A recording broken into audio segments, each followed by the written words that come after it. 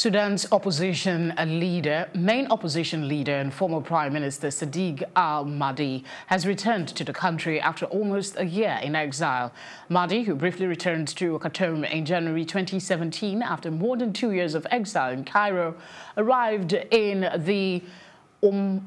Duma Khartoum's twin city on the west bank of the Nile, where he was greeted by a crowd of supporters before heading for the city's main mosque. No immediate explanation has been given for the return of the former Prime Minister, who spent his time in exile in several countries, including Egypt and Britain. A fixture of Sudanese politics since 1960s, Mahdi was Prime Minister from 1966 to 1967 and again from 1986 to 1989, his government being the last one to be democratically elected in Sudan before it was toppled by a 1989 coup launched by current President Omar al-Bashir.